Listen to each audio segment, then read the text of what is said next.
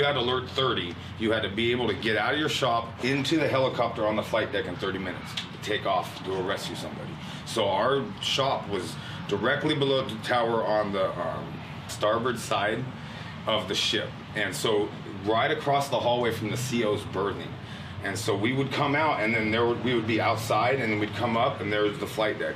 So the night President Bush came and landed on the ship, the CO gave him his berthing, and he was sleeping in the CO's berthing with his two Secret Service guys out front, and we had 6 hours till we landed, or we pulled into port, and we were cleaning our shop out, and we got entire shop out, and we got it on the flight deck, and we start to move it, and the Secret Service guys come out and said, you need to stop what you're doing. The president's sleeping, and you're gonna wake him up, and you're being too loud. So you need to stop what you're doing until he wakes up, and then you can continue to clean out your shop. And we hadn't even got to our racks yet, so we hadn't even packed our own stuff to go home. We were still stuck doing the shop. And so it was just one of those moments where, but we picked the stuff up, and we carried it all the way across the flight deck and put it on the hangar bay door, or the elevator to take it down to the hangar bay. And I'll never forget that, because we had to stop because the president needed to sleep. I did 10 months on a boat, 4 months without land, because I was doing my job, and I'm 6 hours from going home, and I had to stop. And I had done 18 months at war, and I had only had a month left in the Navy.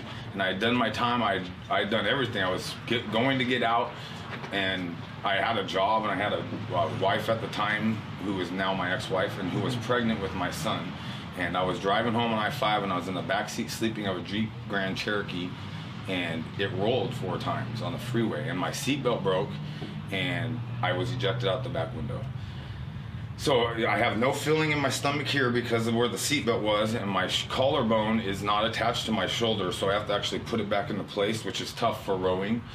But because it jammed my shoulder down to get out of the... So my collarbone is actually, it was attached by bone chunk and ligaments, and then I was doing some snowboarding, and I wrecked, and I finished pulling the collarbone off. So the collarbone's here, and you can actually see the collarbone, right? So then if I go like this, I can put it back into place, right? So, and then I row, and so I have to, it's a good muscle workout. So, but yeah, so I broke my spine at T12 to L1, and I'm fused at T10 to L3. I have 17 screws in my spine, an 1.5 inches of bone chunk, 17 screws, and a metal rod on each side of my spine. And I stayed 4 months in the Seattle VA hospital in 2005. And when I left there, I was told I'd never walk again. And I'm 100% retired Navy, disabled retired Navy, and I'm a paraplegic.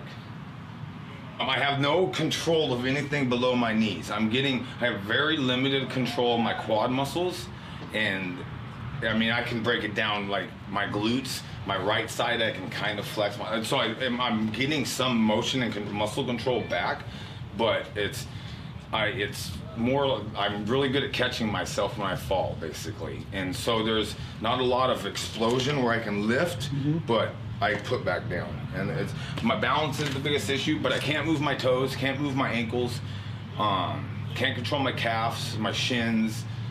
And when I row, and I row at full speed, my knees lock, and I don't have the ability to flex my quad muscles to unlock my knees. And then I got nerve issues, nerve pain, nerve everything, spasming. And I'd done my time, and I'd been through 1.5 years of training. I'd been done 2 cruises and a build up on the Reagan, and then I had done my 5 years. And well, I was almost done with my 5 years. You're still technically the same, but you're on leave. Yeah, and I was on my way home, driving home, and I didn't make it. And so when I got home, when I got into the VA hospital, they extended my enlistment so that I would be in the Navy until I got out of the hospital and they could diagnose me. And then I got out of the hospital in December of 2005, and by January of 2006, I was retired Navy. I moved to La Center to live with my grandparents because they had a handicap accessible house already. And I'm from La Center, and like I said, Coach Lambert was other than family, Coach Lambert was the biggest help to me at that time.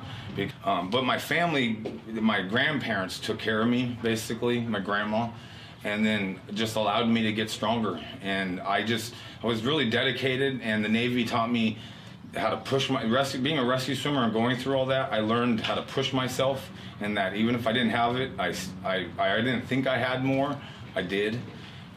So I just learned to push myself till the pain was too much, and I just slowly, and then I learned about recovery and how important it is to let your body heal after you push it. And once I found a balance, I started moving longer, staying on my feet longer.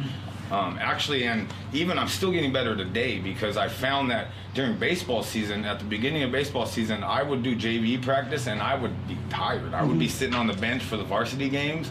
And so by the end of the season, I was coaching the JV team, standing up for the varsity games, and still getting home and doing stuff with my wife and my daughter. Because that's really important to me too, was when I started to walk, my goals were just to stand up and play catch with my son and teach him how to throw and be able to not be in my wheelchair and have to go and do that type of stuff. And now that I'm older, I think about it, and guys that are and people that have to do that type of thing, it's just tough.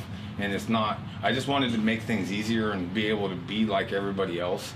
And like I said, mechanics-wise, I believe that I'm a lefty, so I believe if you line up the inside seam of your foot, whether you're a pitcher or a quarterback or if you're golfing, so I like to golf too, right? And so I believe that aiming, you control your hips and your torso with the inside of your foot. So I can move around and I can do all this stuff and I can lift because of it's not really control, but how tight my nerves are and how tight everything is I can still balance and then lift, and then it's all about landing. And I practice so much at doing this to this motion that it's gracefully falling and I catch myself.